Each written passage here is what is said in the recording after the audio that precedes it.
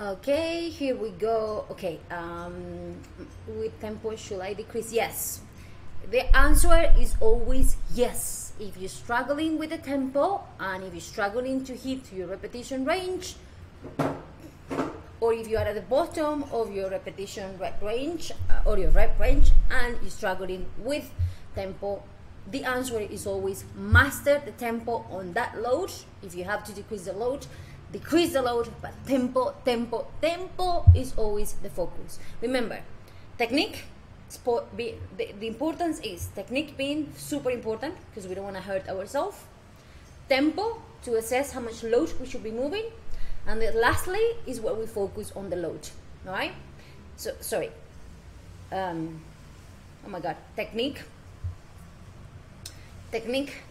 tempo, time under tension, the tempo.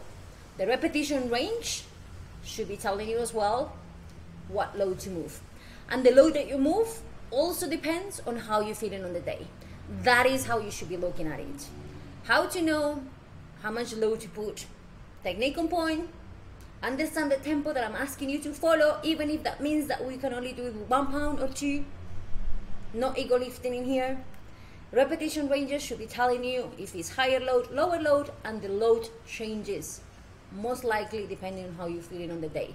Remains very close, but some days we can lift heavier, some days we cannot. So that is the order of importance. Let's just continue with this.